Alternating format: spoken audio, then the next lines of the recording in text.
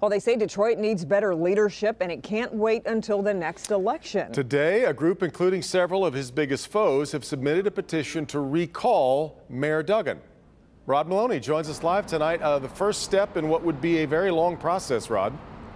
Well, Devin, it's a long process and designed to be. Now, here's the thing. There was a Detroit man who he has buyer's remorse tonight because he actually voted for Mike Duggan back in 2017, and now his name is Franklin Long, has filed that petition to get him out of office.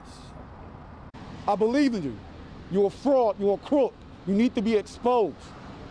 You can't threaten me. You can try to threaten me. I'm not going nowhere. Franklin Long's turning point stems from Detroit's homelessness, he says, in particular people forced from their homes because of $600 million in overassessed taxes. He calls it an abusive tax policy. It's sad. We trust in this mayor. And this is what he did to us. He refused to give them the money back, refused to give them tax credit.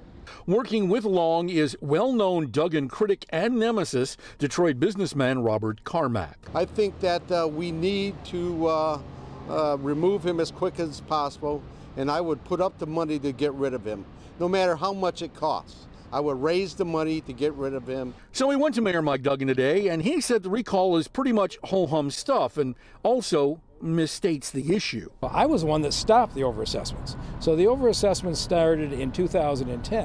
When I ran for mayor in 2013, I campaigned against that overassessment all across the city. The mayor believes this group is simply against Proposal N that would increase vacant home demolition funding. They have been angry since the results came in 2017. And this is the third time now they've announced a recall petition. So here's the thing. The Election Commission meets on the 27th of October, and there may be a problem here because the recall law says that the offenses that are committed have to happen within the time frame of the current administration, which would have dated back to 2017, but those tax reassessments happened between 2010 and 2015. But should the Election Commission give the green light to this, they have 60 days to gather petition signatures. Back to you. And the number of signatures required in that time, Rod? 47,500, Devin, is the exact number, but you know when they do these kinds of things, they'll probably need to collect something closer to 60,000. Yeah, exactly, because you're going to have some disqualified along the way. All right, Rod.